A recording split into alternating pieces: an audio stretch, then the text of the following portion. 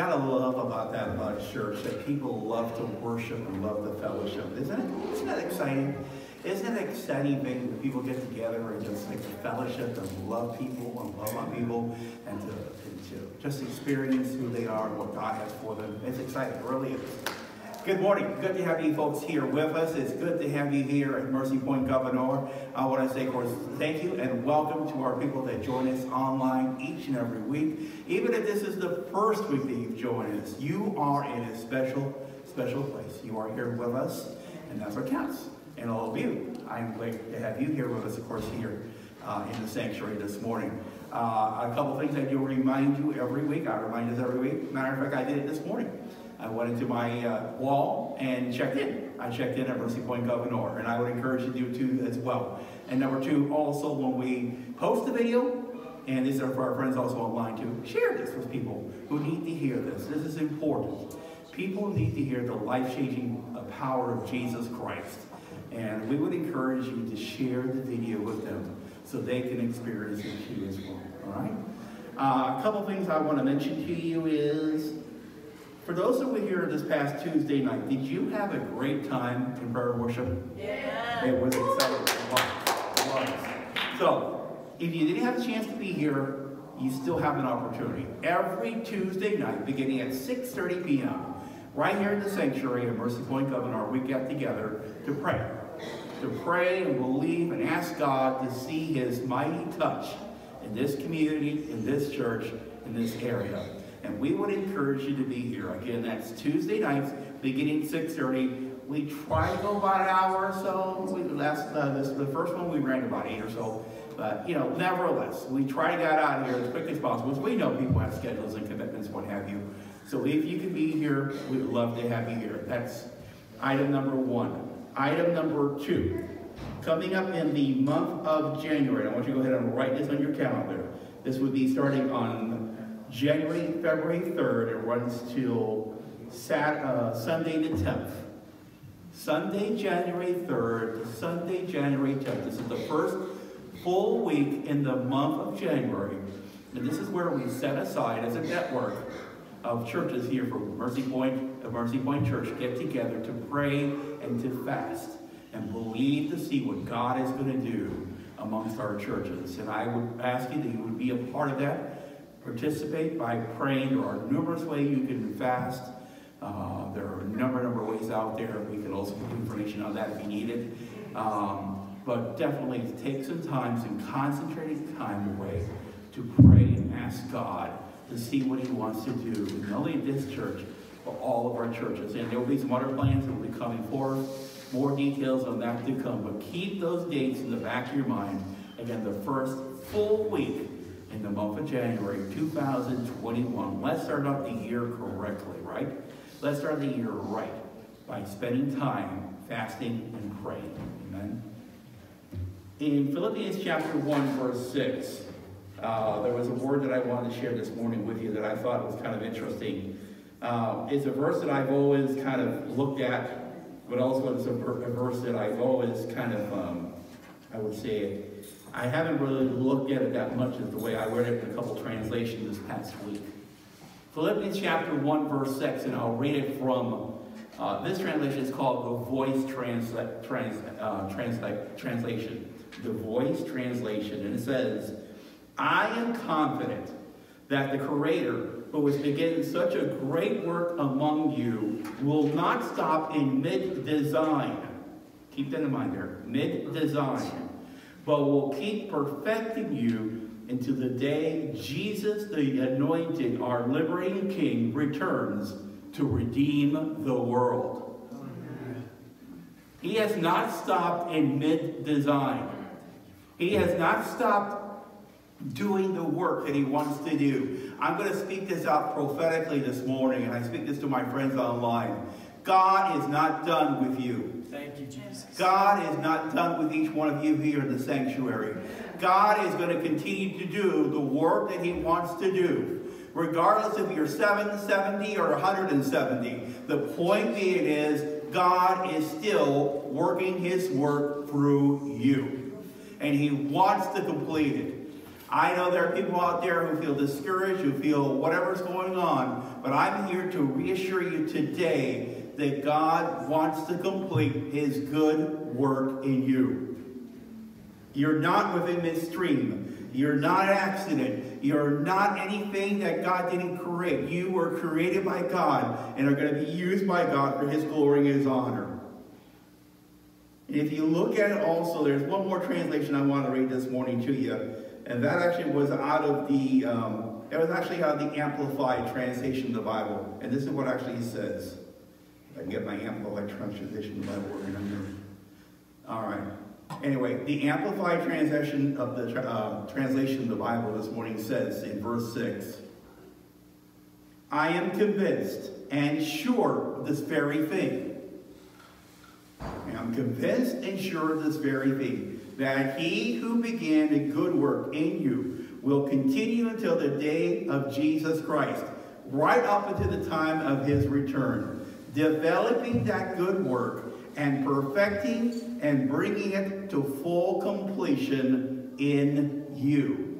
God wants to complete his good work in you. Don't hold back. Don't think that God has not interested in you. God has a plan for each one of us, and he wants to complete his good work as long as we are willing to allow him to work within us. It's a two-way street. We have to be willing. We have to allow the Spirit of God to come in us and to work. And then we have to be willing for him to do what he wants to do. And he does. We just have to be willing to loosen it up and let go. God has a plan for each one of us, including you online. He has a plan for each one of us. And I want you to go and discover the plan that he has for you. Amen. Father, in the name of Jesus, I just thank you again, Father, for your working in our lives. I thank you, Father, there's that little old song that says, he's still working on me the way that he wants me to be. Father, you're still working on us. You're still working on us to create us into the person that you want us to be. Father, I love you. We worship you, Father, Lord. I proclaim this prophetic truth into our people today, Lord, that God is still doing his good plan, and he is going to complete his plan regardless of the way things look. He is going to complete it fully in the day of Jesus. In your name we worship you, we praise you, we give you hallelujah. Amen. Amen. Amen.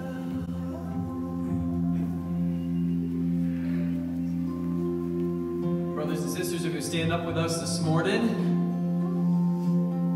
something about unity, you know, when we stand together, it demonstrates the willingness of our heart to be unified in the body of Christ. And even if it's just for a little bit, we're still united, right?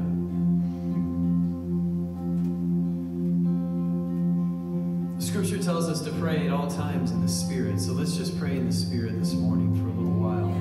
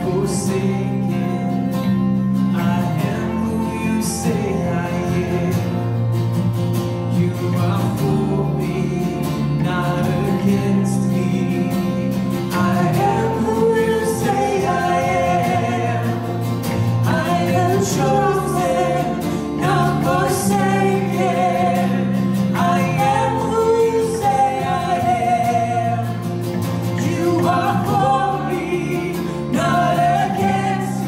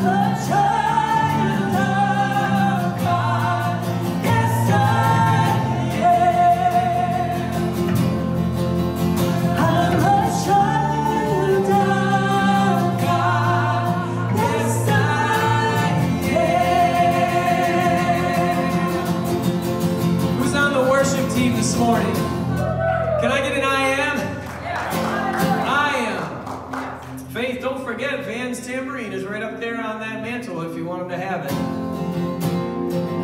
I don't know if you can, if you're like, no, please, no.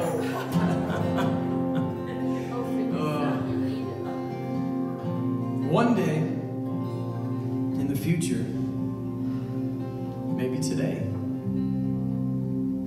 we'll be gathered together in the presence of the Lord, every tongue and tribe and nation.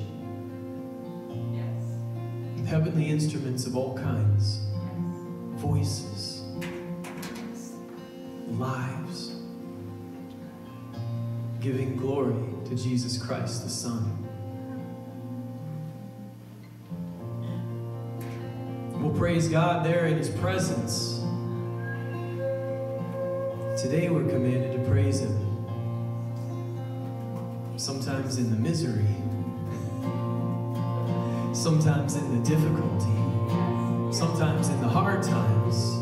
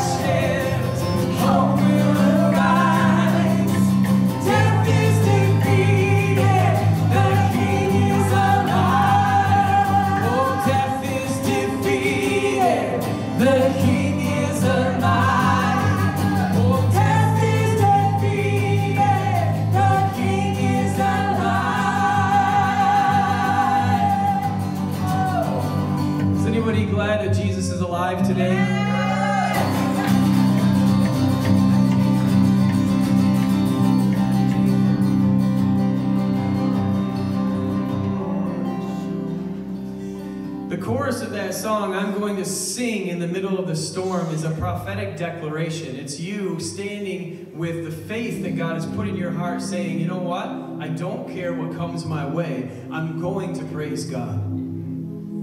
I don't care if I stayed up too late last night.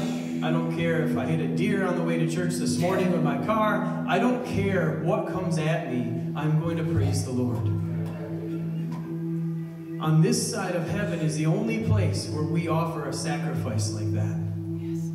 To praise God in the middle of the storm. Because once we're with God on the other side, no more storm.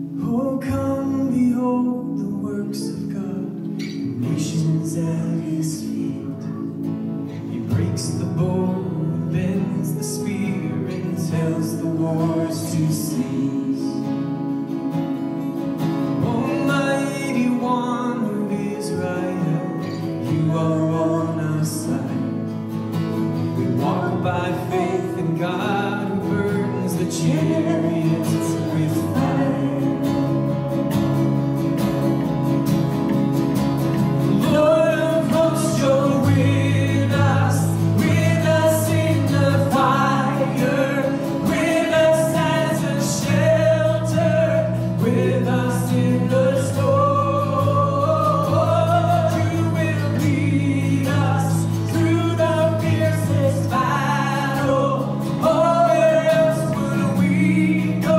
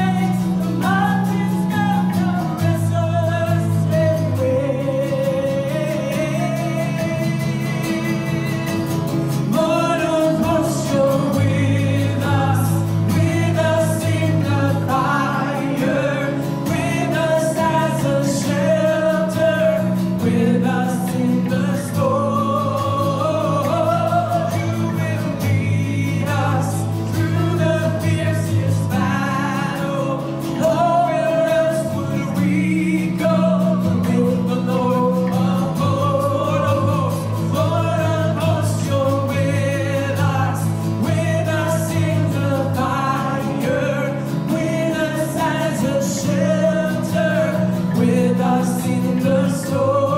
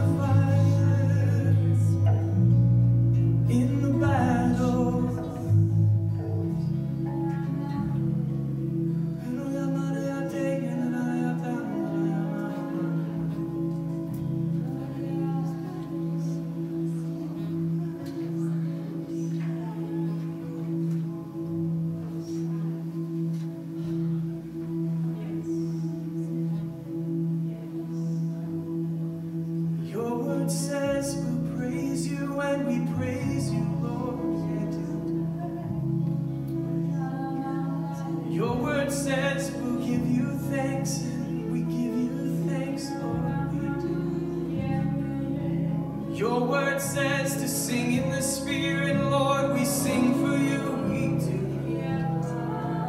Your word says to come before you in humility, we do. Your word says to raise our hands, we raise our hands to you. Your word says to lift us on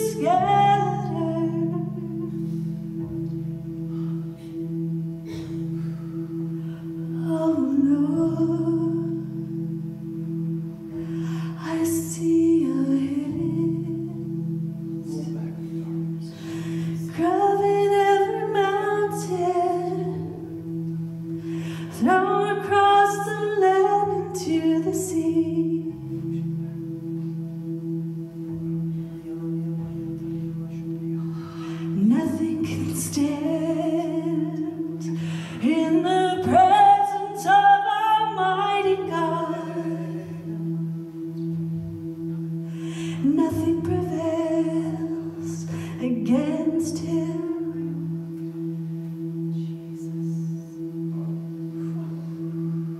Oh Lord of hosts, Lord of heaven's army, he takes a stand against the enemy. Just a little faith,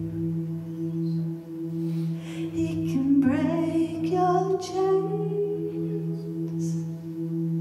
And with a little faith, he sets the captive free. And just a little faith, we dance on our enemy. Oh, he's crushed beneath our feet. Yes, he's crushed beneath our feet. Thank you, Lord. Thank you, Lord.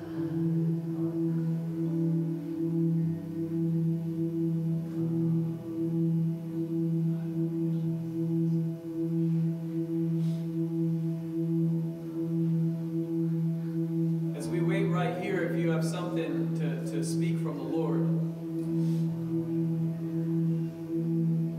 time to step out and do it.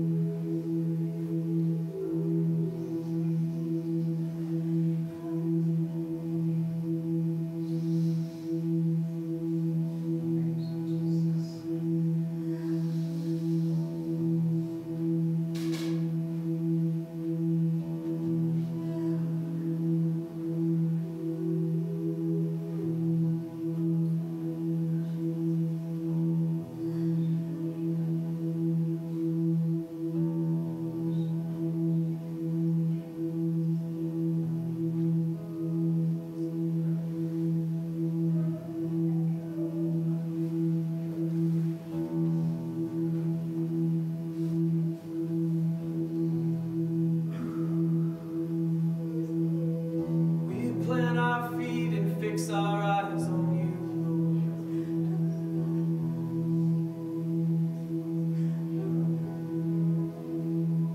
Lord. We plant our feet and fix our eyes on you, Jesus.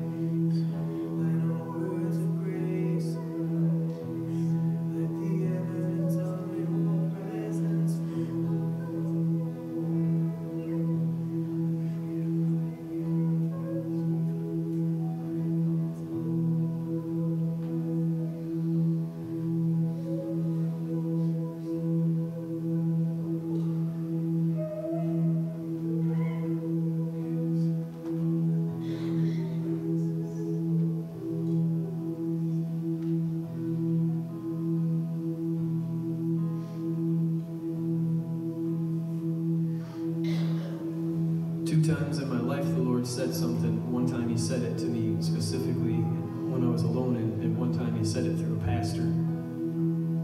That concerning matters of faith, if you don't step out, you'll never know if it was God.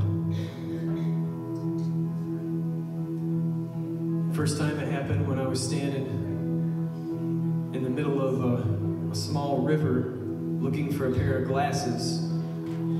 bent over with my arm all the way down in the rocks, with the water swishing past my ear, because I couldn't see. It was brown water. With an 8-year-old girl that was crying, and a bunch of kids and my wife, and we had all prayed and asked the Lord to show us where those glasses fell in the water. And as I went out there, I'm feeling around the rocks, and I feel a hole in between the rocks.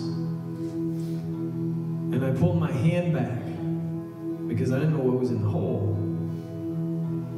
On a snapping turtle or something like that, and I stick my hand in its mouth. And I looked everywhere I could around that hole. The sun was setting. It was getting dark. And the Holy Spirit said, if you don't stick your hand in that hole, you're never going to know whether those glasses were in there.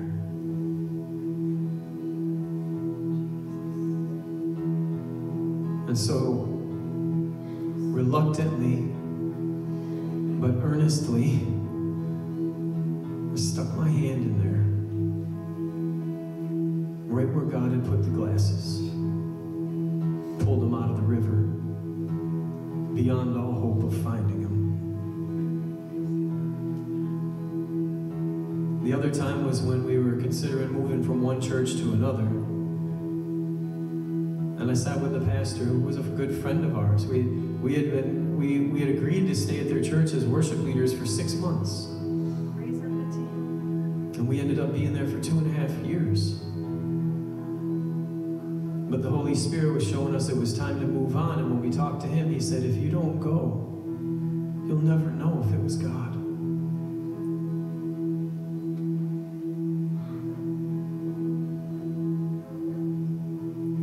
I said all that to say this: if you're sitting in the church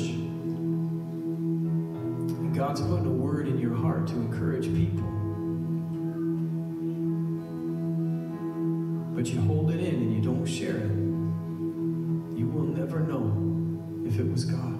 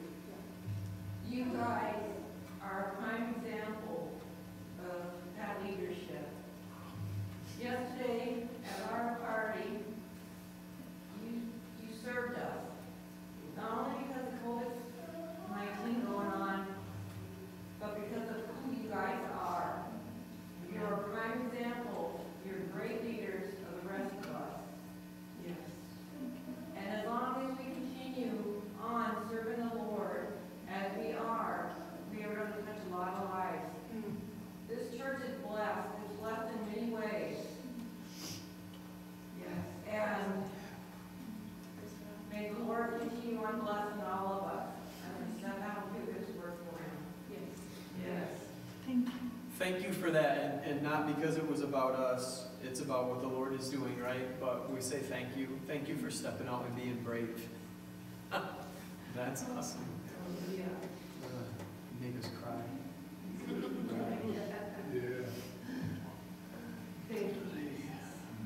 But I think you should be. You can share the chorus and the bridge of that song when we pray for the offering. New wine. Just the lyrics. Yeah, declare. Oops, sorry. I just really feel the Lord speaking to us about courage. You guys can be seated. Thank you. You guys that are still standing at the end of that, you're Jesus freaks. I want you to know that. And the rest of the Jesus freaks in the room that are older and tired, they're still standing up on the inside. Amen. Amen. You're like those little kids, man.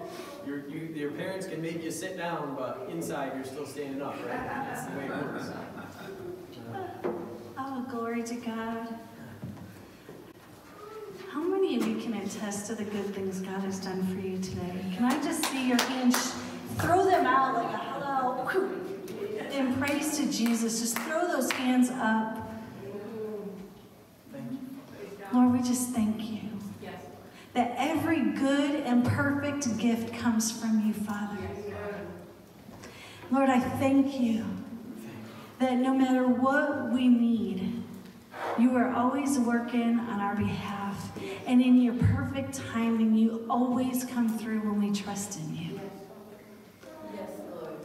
So we want to take this moment to give back to you, Father. Whether we put cash in an envelope, to put in the offering box in the back when we go by, or write a check, or if we text to the number 77977, the word Mercy Point Church,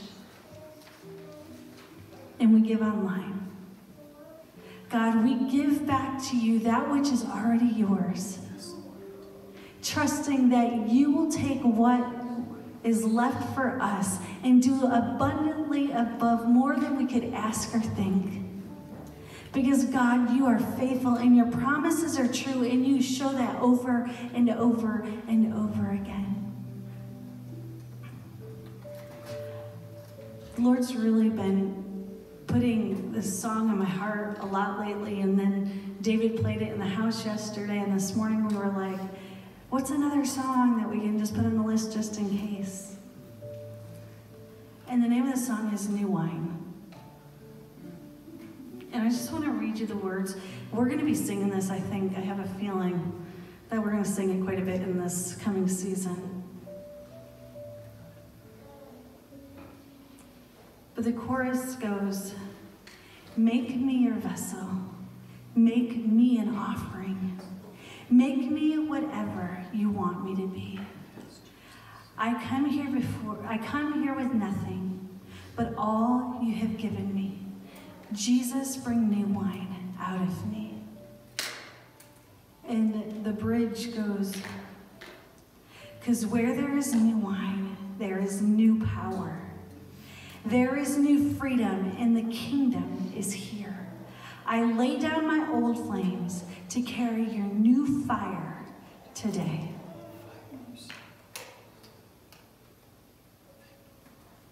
The Father is always doing new things, and we can never truly be ablaze if we try to hold on to the old things. I know for me, I hate change. I really struggle with change. But as I mature in Christ and my identity becomes more and more like His, and my faith just ever increases, that becomes less and less of an issue. So God, today, as we've given in the natural, that you could do the work in this house, God, we surrender afresh and give ourselves as an offering. That you would use us as you would will and have your way, God. Yes, Jesus. Make us new vessels to carry your new wine, that we would be ablaze with a new fire of what you're doing. In Jesus' name, amen.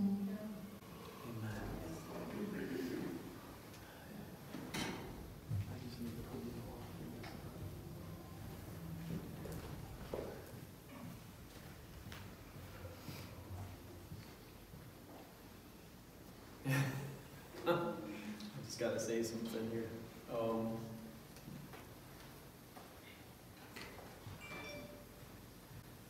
When I first came to Jesus a while ago, I had in my mind what a move of the Holy Spirit looks like.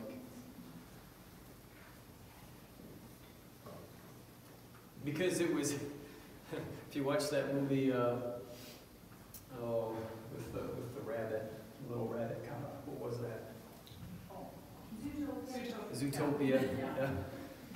Revival was in my dunna. It's in my DNA. And if you were born again in the presence of Jesus, revival is in your DNA too.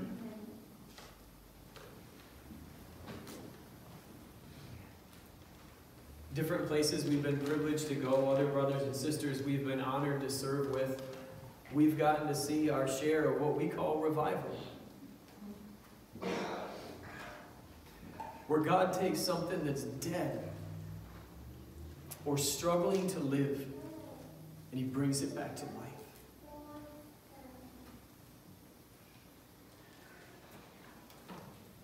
This week in March 4th, we were looking at Isaiah chapters 21 through 27. And in the New Testament, we were in Ephesians chapter 6 and Philippians 1 and 2.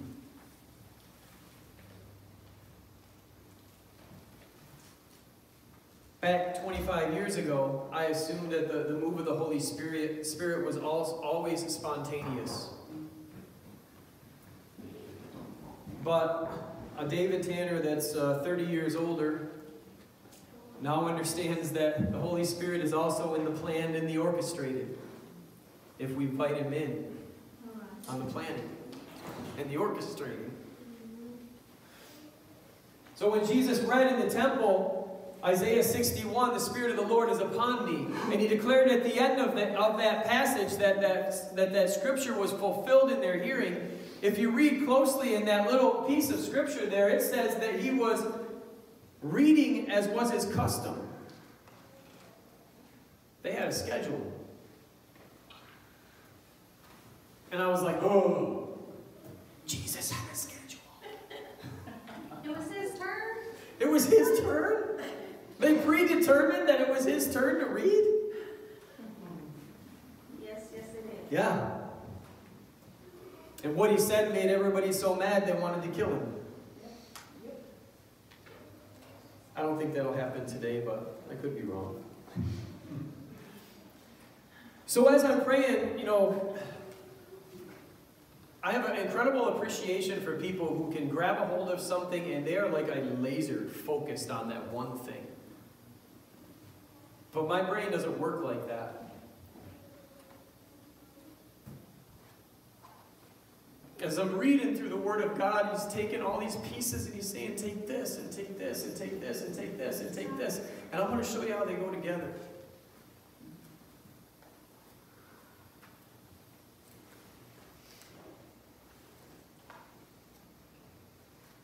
Today we're going to talk about praying for the salvation of lost people. I don't think I have to convince you that God moves His people to pray. The timing of our prayer meeting this week was ordained of the Lord. The timing of the network fast coming up is ordained of the Lord.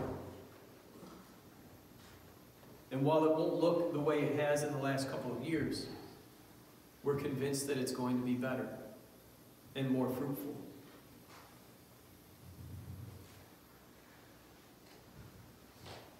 James 5:16 says, the prayer of a righteous man availeth much. That's Old King James. New Living Translation, the prayers of a righteous person are powerful and effective. Powerful and effective. Powerful and effective. And so when I was praying about this, I looked at it, I said, okay, we're going to call today's message Power and Effect. I don't like to call people lost, but if you look at it that way, basically, we would look at people and we would say, okay, this person knows Jesus, this person doesn't.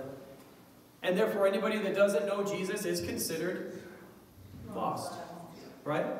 It's a simple oversimplification. How many of you guys have met people in your life where you're scratching your head going, I don't know if they know the Lord or not? Are they lost or are they saved? That's between God and them. But what are we called to do? Share the gospel. Love people. Pray for them. Do everything we can, if it's humanly possible with us, to lead people into an encounter with His presence. Because in His presence, God can do more than what we can do. So the thought I'm thinking of today is that the power of God in us will produce heavenly effects wherever our faith is aimed.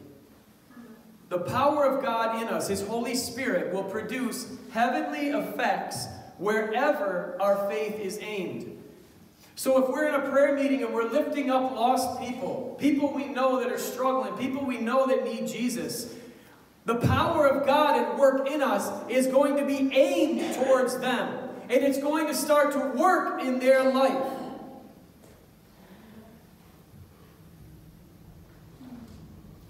Why? Why bother?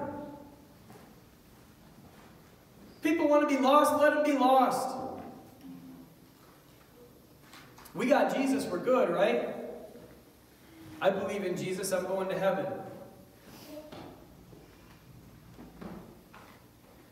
Isaiah chapter 25, verses 6 and 9, or 6 through 9, actually.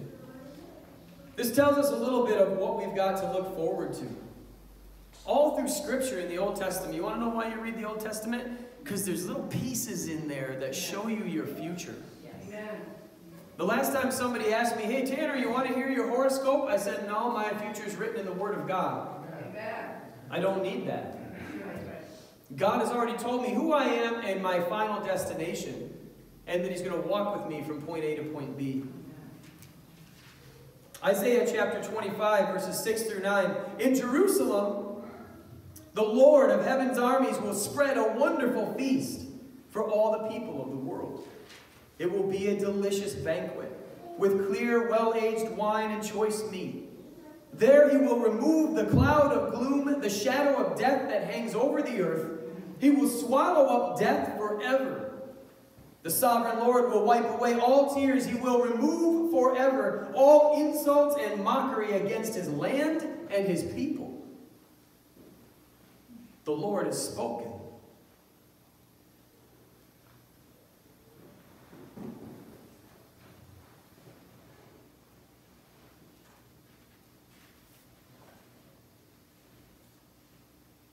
You know, it leads to a declaration in verse 9. In that day, the people will proclaim, this is our God. We trusted in Him, and He saved us. This is the Lord in whom we've trusted. Let us rejoice in the salvation He brings. All of the people that experience this good time that God has have experienced His salvation. Why does it matter that we go and we pray for lost people and share the gospel? Because we get to experience those good things that God has prepared for all people. And to fail to do our part in the prayer closet or out there in the world is to selfishly hold on to something that was meant to be shared to everybody.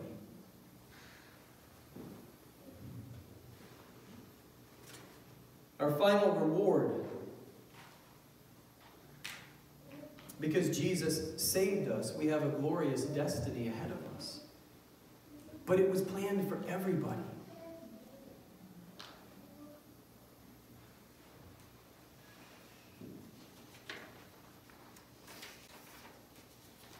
What's God's mission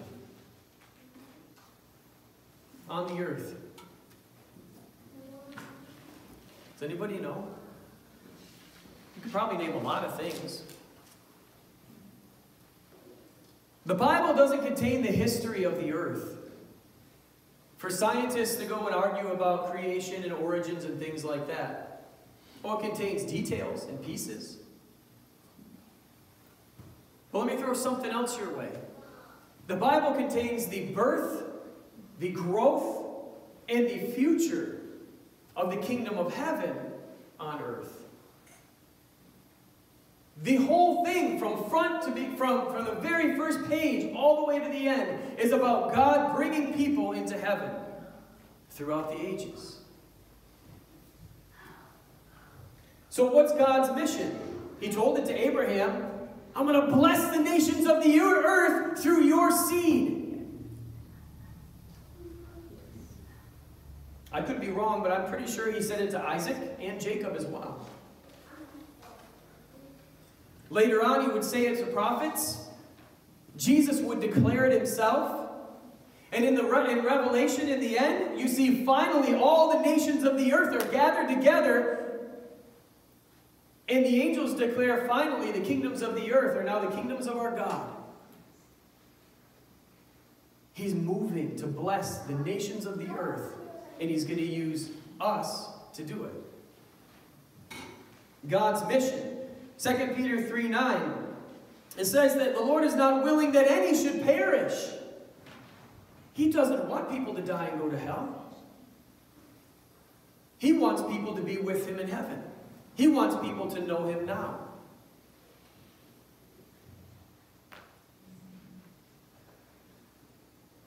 Well, if God wants everybody to be saved, and he wants to use us to do it, then why in the world aren't there thousands of people coming into the kingdom around you and around me?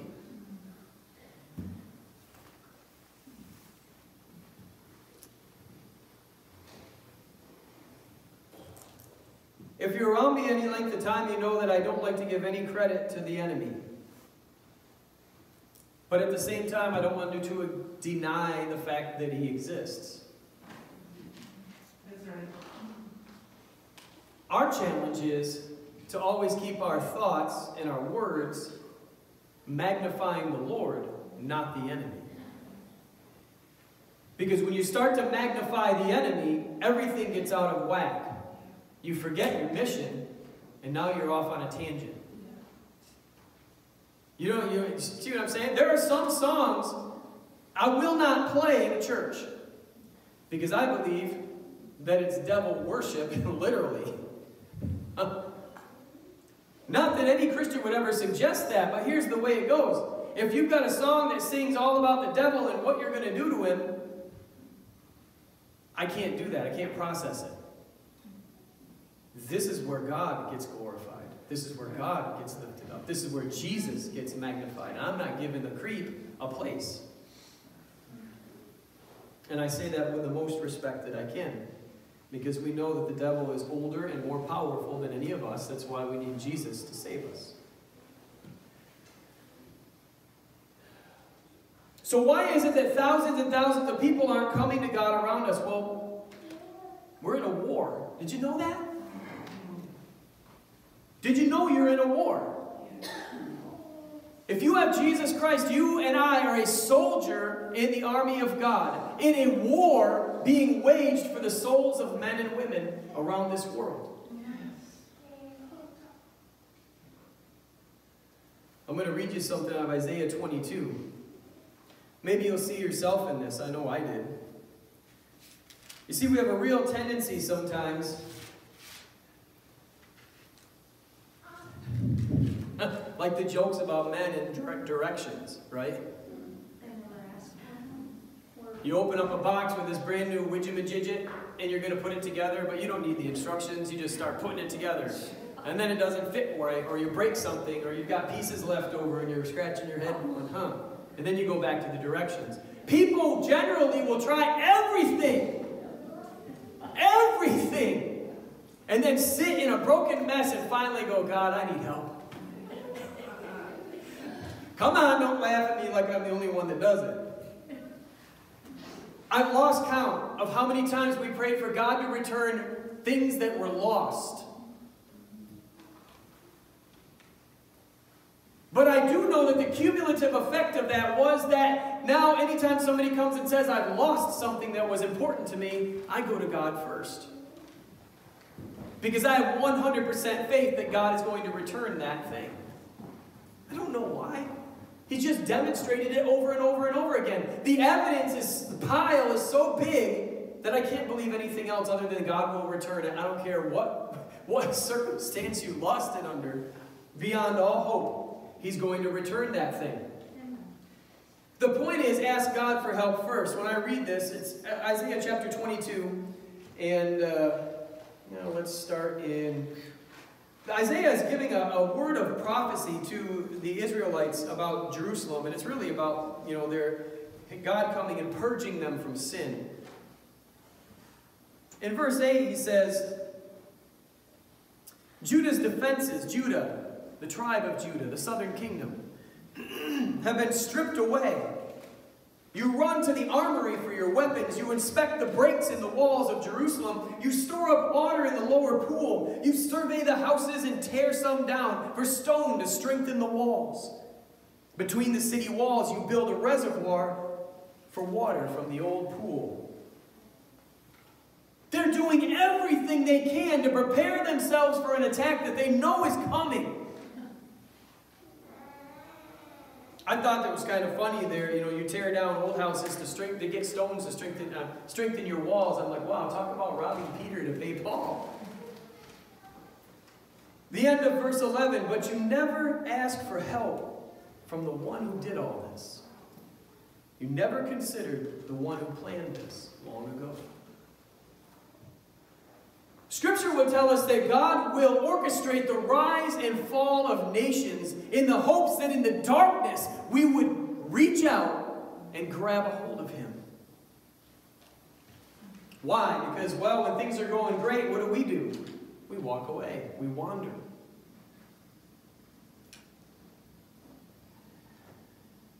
So in understanding that we're in a war, and understanding that there are angels, there are demons in a supernatural conflict around us, we don't want to enter into it without knowing that the presence of the Lord is in us and with us. That's why we waited so long to have a prayer meeting. We started praying about that in February or March for this house, even though we weren't here. Because I've seen it with my own eyes. You can have a church that has nobody in there. Their worship team is terrible. Everything looks like it's falling apart. But there's a core of people that are meeting and lifting the house up and praying that God will continue to use them. And you look at the money that comes into that place and the money they're sending out to send missionaries to other lands. God has blessed them. But you would look at the people and you would say, how does that happen? The numbers don't add up. God's math doesn't add up. But there's people in the secret place hammering the enemy in prayer.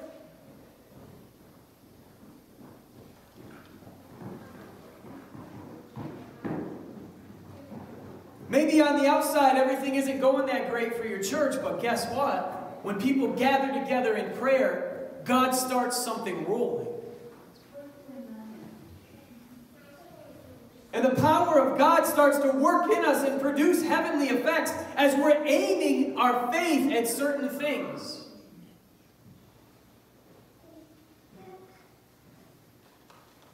It's very important that we understand who our enemy is. Ephesians chapter 6, verse 12. I'm going to pull this up in the Message because I read a lot of translations, but I was like, whew, that's an eye-opener there. He's talking about prayer. He's talking about putting on the armor of God. He's talking about standing strong against the enemy. Listen to what he says. This is Paul, and it's coming from the Message. And that about wraps it up. God is strong, and He wants you strong.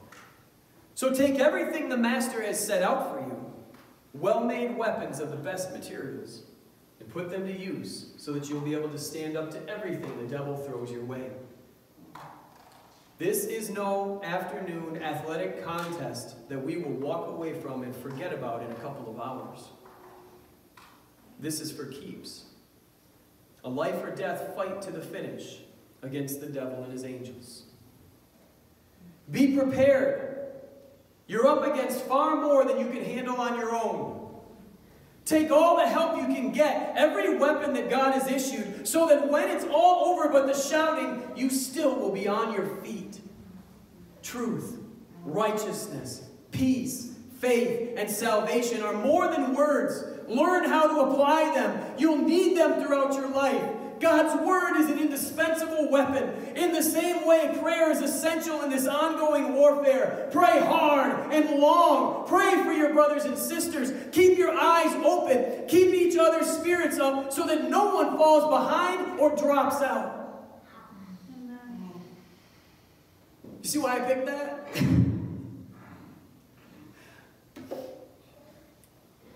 Know the enemy. If it's not plain enough in the shorter translations with less words, it would say that we're fighting against spiritual forces of darkness, not flesh and blood. As much as we don't like it, Nancy Pelosi is not our enemy. Jesus died for Nancy just like he died for you and me. And he loves her just as passionately as he loves you and me. Both sides of this political issue that's going on in our country right now, all you got to do is read Ephesians chapter 6. We're being played by demonic forces. Back up and look at what God is saying. We're in a war for people's souls. Never forget that. That is the objective. That is the goal. If we take our eyes off of it, people don't make it.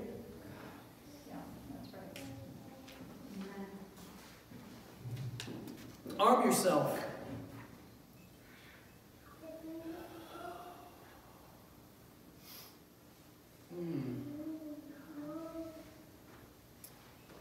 I got any children that want to volunteer to hold some string for me? If they do, they can come on up. Andres, you want to help? Van? Girls? Corbin? Anybody want to help? I'll take a volunteer if you want to come up. Let's entertain a what if, okay? Just stay with me here for a little bit. You want to help? Come on up, girls. You take that. Let me put this on because I got people coming in my circle. I got to put this on because you guys are in my circle. All right. Here, this is what we're going to do. You take the ball and you go all the way back there. Can you unroll it when you go? So it comes out? There you go. You hold on to your end tight, Andres. You stay right there. Don't move. Go ahead. Go ahead. You can. Oh, you know what? You stay here with me. We're going to do something special. Go ahead. Keep going. Go all the way back to Mommy. Take it all the way back to Mommy. Come over here, Andres. You gotta keep rolling. Oh, I said hold it tight. Andres, you got to hold that string with earnesty, man. Put some force on that thing. Hold it like you mean it. Pray like you mean it. All right. Anybody ever hear the scripture, a day with the Lord is 1,000 years, 1,000 years is as a day? Just because I'm a geek, you know how to carry scissors? You carry them with the point down. Okay? Keep the point down. Okay? We're gonna go cut that thing right in the middle. You want to do that? Come on, we'll go cut that thing. So just because I'm a geek, one day I was doing math. Let's try it. Let's try right about here. Go ahead and cut, open it up. Go ahead and close it. Oh, you know, there's a skill with scissors. You kind of have to try it that way. Can you put your fingers in there like this? There you go. Now, squeeze them. Squeeze it. Okay, open it up and try it again. There we go. Good job. Good job. All right, bring the ball. Bring the ball back up here. Andres, you take that. Just because I'm a geek, I started doing math one day. Thank you, honey. Okay, you girls can go back to Mommy now. Thanks for your help. Yay, thank you. If you take 1,000 years and you divide it in half, what do you get? Hold on, Andres. We're not done. 500. You get 500 years, right? Yes. If you take a day and divide it in half, what do you get? 12 hours. 12 hours, right? Yeah, 12 hours. You hold on to both ends. You got them? You holding on to them with earnesty? You got it? All right. 500 years divided in half. What, 250? Yes. 250. Okay. Hold all those ones. 250 divided in half. 125. 125. And let me do this. If I keep my feet, let go up, there. Okay, you hold that. If we keep going down like this, 62 and a half. grab the next one. Grab the ends. Yep, you got it. We keep going down like this and dividing everything in half. Eventually, this gets really small, right? 31 and a quarter. I think it's as small as we're going to go. Yeah, you can't cut any more. If you do, you're going to cut a finger. I don't want to cut my finger or yours. Thanks for helping me with that too. You take it with you. It's your present.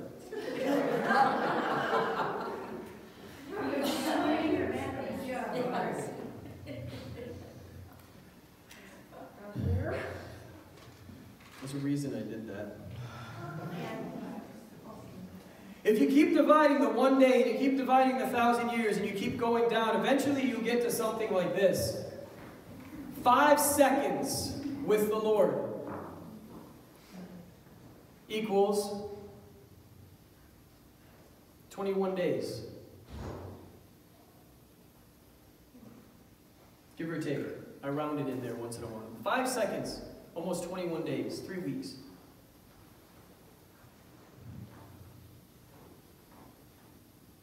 I've heard people say that the Lord can do more in a moment in His presence with Him in your life than a lifetime of instruction classes and teachings and other things. One moment in the presence of God, He can break something or undo something or plant something or cause something to grow that would have taken a lifetime to cultivate on your own. So can we agree that the presence of the Lord is powerful?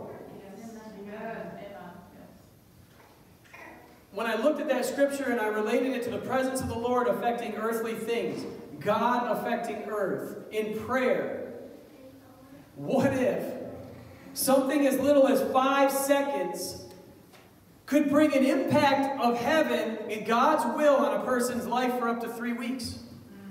It's just me being a geek, right? I'm not saying this is the word of the Lord. I'm not saying that at all. What I am saying is the presence of God is powerful. And we do not understand that when we take a simple moment and say, I got a friend named Ron. Jesus, please save Ron. 2 seconds. That was it. Then it might just be that the angels hear that God hears that, He dispatches those forces, and they go and start doing work in that person's life. That 5 seconds might have bought that person another 2 weeks and a chance to apprehend the grace of God. Yes. Amen. And a chance just for a moment for the demonic to be pushed back as that war comes over them, and all of a sudden they can hear and perceive the gospel for the first time in their life, maybe. I'm not saying the string is the word of the Lord. But I'm saying that when God says our prayer is powerful and effective, He wasn't lying. We don't understand. We don't understand because we don't see it instantly with our natural eyes.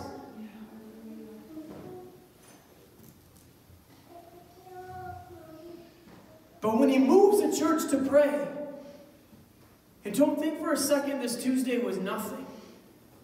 The leadership of this house gathered together to pray as a unit, as a team, for the first time since we've been here, in a way that I feel is really significant. God started a ball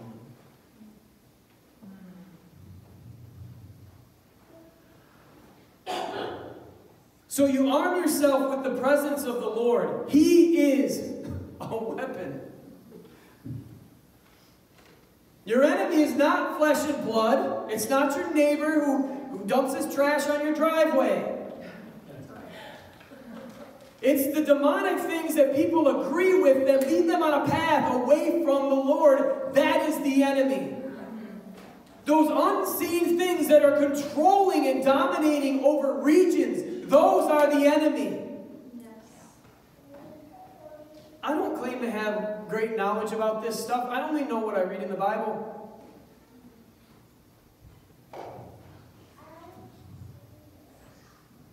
We already said James 5:16 says that the prayers of a righteous person avail much, or the prayers of a righteous person are powerful and effective. This is what I found in Philippians chapter 1, verses 9 through 11 this week. What may be the most powerful weapon that you have, as far as you wouldn't think of this. The presence of the Lord is going to work His kingdom and work. The Lord said one time, when you pray for me to come, I'm going to come and I'm going to bring my kingdom with me. But there are some things you look at and you're like, that's a weapon? Yeah. Philippians chapter 1, verse 9. I pray that your love will overflow more and more, and that you will keep on growing in knowledge and understanding, for I want you to understand what really matters so that you may live pure and blameless lives until the day of Christ's return. May you always be filled with the fruit of your salvation, a righteous character produced in your life by Jesus Christ. For this will bring much glory and praise to God. A righteous character produced in our life by Jesus Christ is what brings God much glory and praise. And I want to say it probably is the one thing that we don't think has much of an effect on anybody else. You see, we want to go and we want to try so many different things. We got this program we're going to try, and we're going to do an outreach, and we're going to go and we're going to reach governor for the Lord, and we're going to give away this thing or that thing, or we're going to perform this service or that, or we're going to do this program or have this event, and the whole city is going to come and get saved.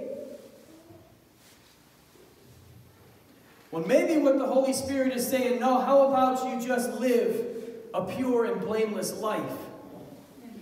And let the righteousness that Christ purchased for you grow and cultivate it in your life.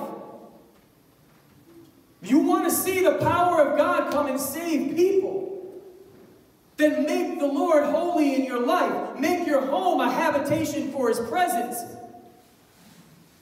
Let your mind be renewed by His Spirit. Start to look around and say, God, what's in my house that needs to go so that more of your presence can be here, so that when people come near me, they feel your presence.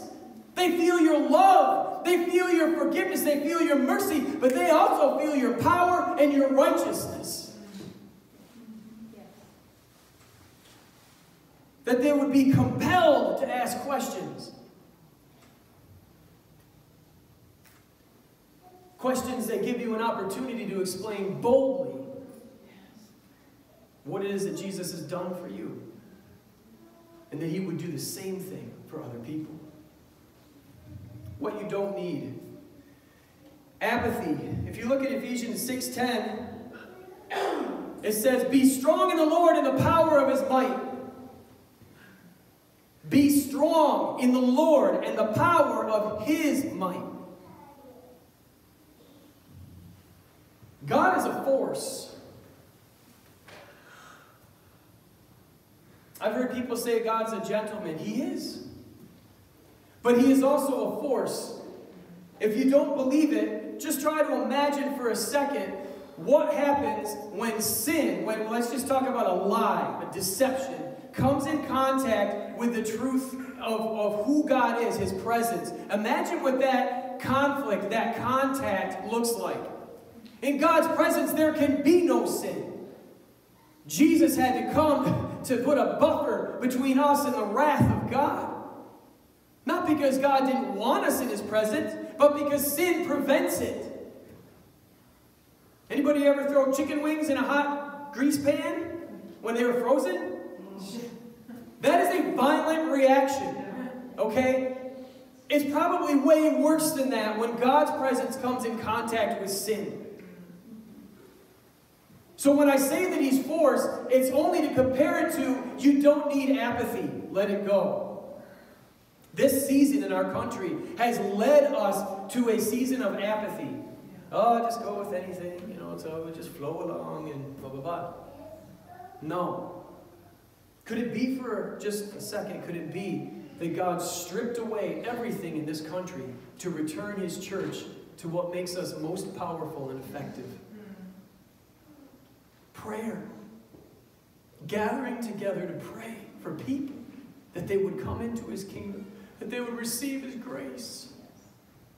Could it be that everything in our lives has been put on hold and pause, not because evil governors have tried to take away everything from us, but because God Himself has said, all things work together for the good of those who love me and are called according to my purpose. So even this is going to work together for your good. Yeah, there might have been evil that motivated it, and there might have been evil trying to use it for all sorts of things. But God's purpose is greater. God is stronger. God's will is bigger. And if He's desiring for His church to grow and thrive through this, which I believe He is, how are we going to respond?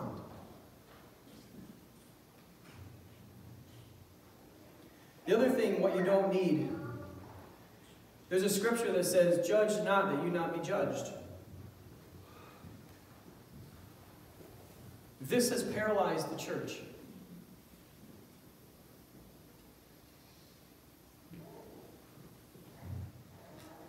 In that dude's life, it's out of place, God. And you know that God disapproves, so you begin to pray. That is righteous judgment. That is you looking at a situation with the discernment and the Holy Spirit that God has given you, saying, God, I'm going to my knees for this person. Now, a better application, I think, would be, because the same measure you use to judge others, it's going to be turned back to you, right? Please, judge me. Because I can guarantee you what you get from me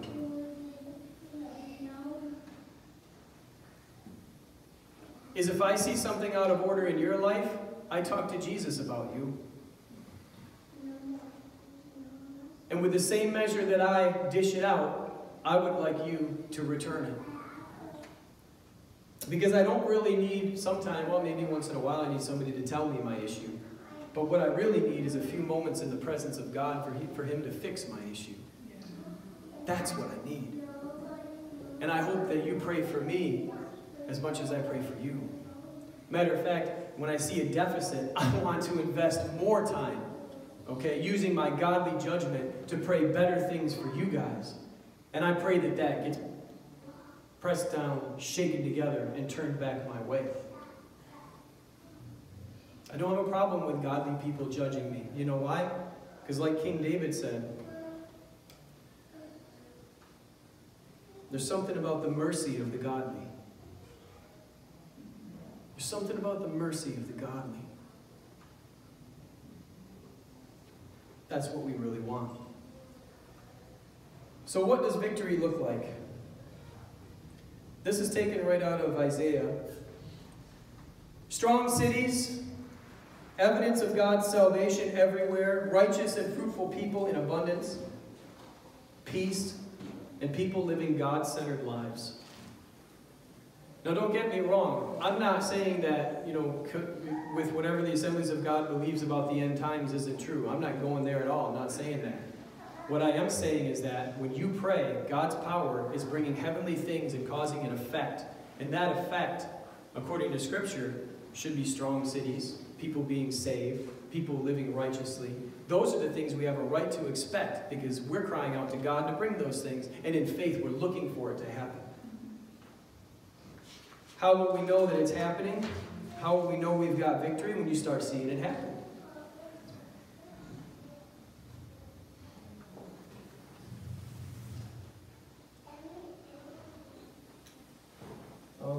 Baby, I've got note cards and pens.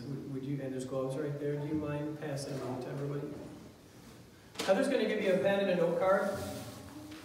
When you get it, because the Holy Spirit's been speaking less instruction, more demonstration.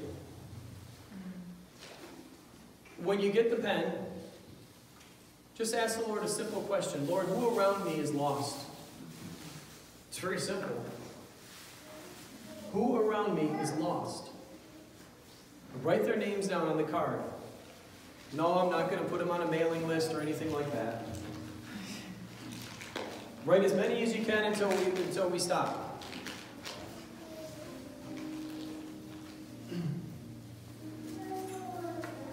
Will you put up the slide that says objective number 1? These are things as we were reading Scripture that popped up for prayer. And so at this point, I want to move into a time of prayer real quick. But I want to declare these things. So, because these are scriptural. This is what God wants of us. He wants it to grow. And yeah, there's grace. He covers everything in between. We can focus on one thing and God covers everything else, right? But whatever God pinpoints, we need to work on it. Because that's how He works. He points at something to us and He says, I want you to work on this, and He covers everything else. And then He helps you walk through that thing. Objective number 1, that God would teach us to pray in the Spirit at all times, on every occasion, with alertness and with persistence. Heavenly Father, teach us to pray. Teach us to pray in the Spirit. Teach us to pray at all times, on every occasion. Teach us to be alert and persistent in our prayer.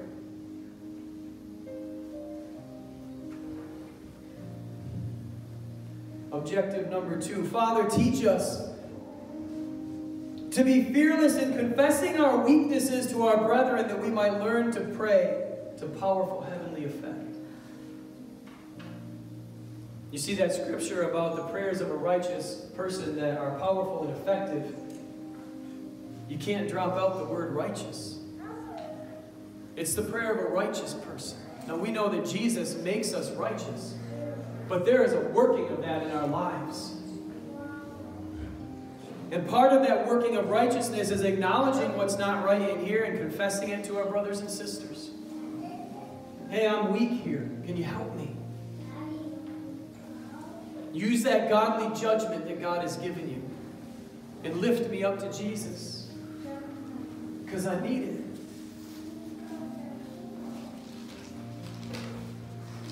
Objective number 3, that God would give us the right words so we can boldly explain His love and offer of salvation to everyone who will listen.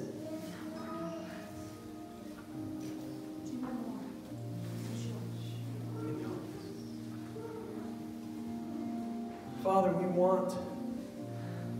No, nobody explains your gospel perfectly.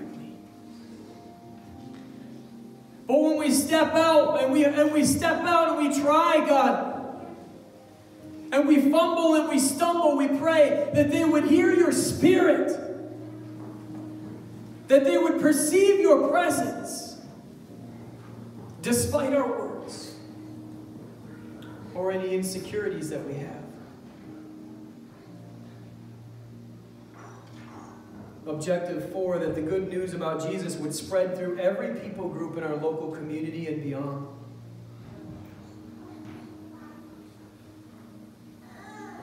God, as we pray for these individuals, let your gospel roll into these subcultures in our communities.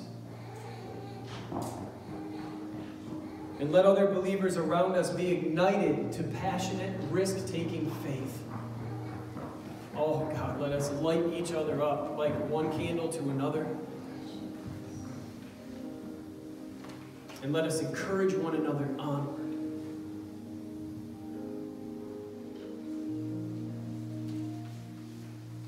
And the last one, that we would truly be thankful for any help we get in our mission to see lost people saved.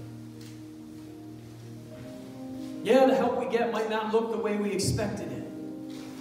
Yeah, the church across town, the fellowship across town might not do it the way we do it. But we pray that they would be effective. We pray that many people would come into the kingdom through their work. And we pray that we would be a body that understands that it's not just us in this room, but there are believers in Jesus all across this land.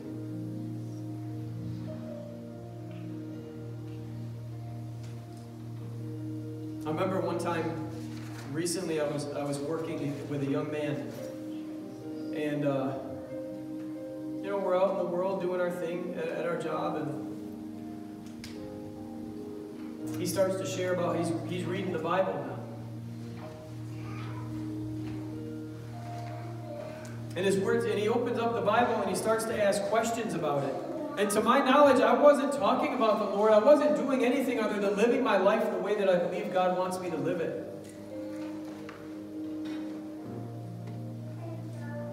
But as the Holy Spirit gets on this young man and he starts to testify of what God is showing him in the Bible, and we're talking, other people start to come into the circle. God starts attracting other people into this.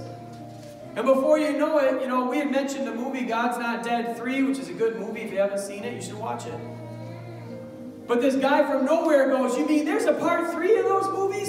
Man, I gotta go see that. So he leaves on his own mission from God. Another person comes in, doing their work in our little circle. Next thing you know, the Holy Spirit's convicting them. They need to be in the house of God with His people. They need to be in His Word.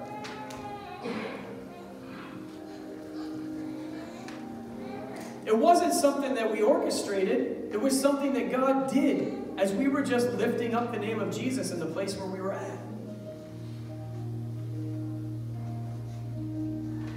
So this person says, well, if I'm going to read the Bible, where should I start? So I could have answered.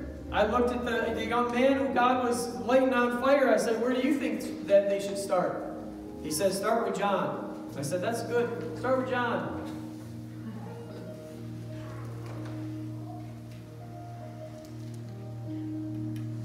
I've said it before. I'll probably say it 1,000 times before I leave the earth. I hope I get the opportunity. That Jesus didn't save us just for us. He saved us also for every person that will be saved as a result of His work in us. The power of God in us will produce heavenly effects wherever our faith is aimed. You guys got some names on those cards?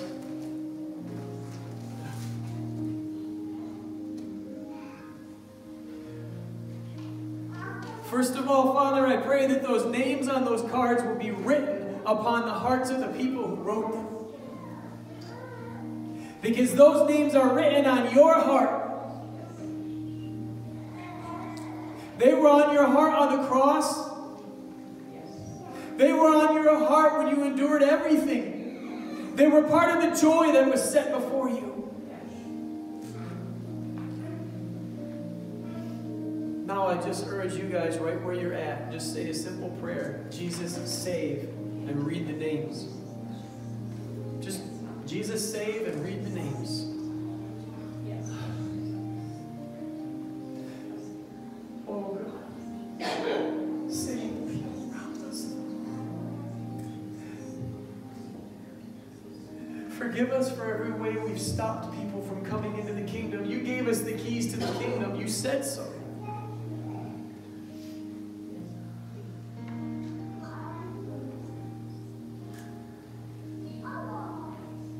Let the doors to the kingdom be open. Let people come to the kingdom. Let people receive Christ.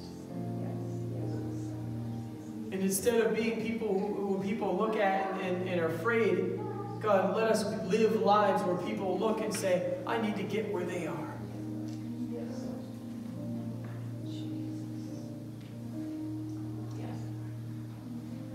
We can't save people, God. Only you do that. And so we're coming to you first because we want these people in your kingdom.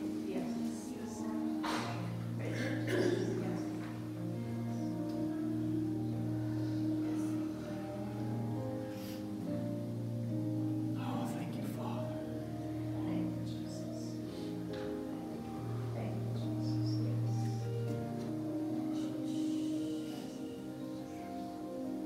Thank you, Father.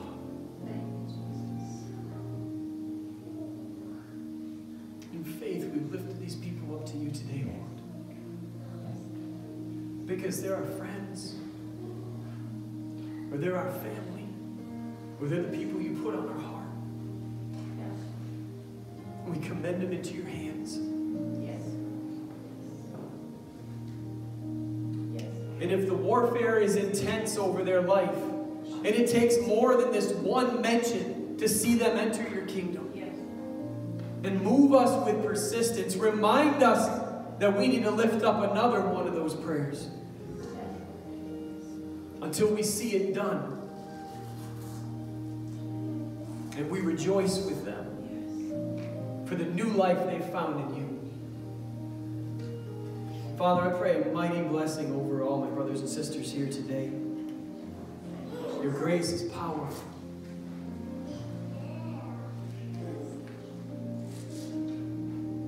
We want to see your kingdom grow, but not as bad as you do. Open our eyes to see and do more.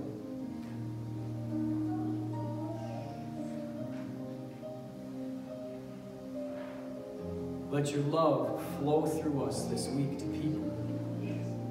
Let your message flow through us this week to people. Let us live pure and blameless lives in your presence. And let the light of your presence shine through. And just, Mark's reminded me of this a couple of times, Lord.